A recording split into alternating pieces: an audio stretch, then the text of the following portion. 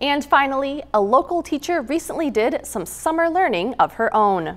Kate Boyens spent over 3 weeks in Indonesia in July and August as part of the Teachers for Global Classrooms program with the U.S. Department of State.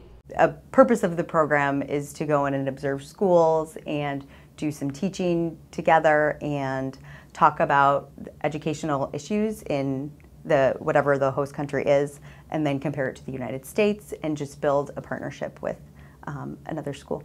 Kate and 14 other Global Scholar Fellows from around the U.S. met in the city of Jakarta on the island of Java. From there, they split into smaller groups, with Kate and her partner traveling to Kudus.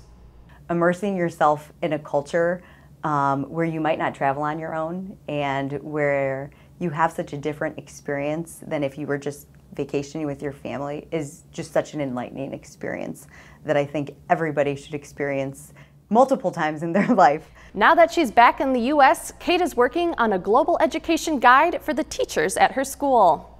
This is Kate's 5th year teaching English learners at Scott Elementary School.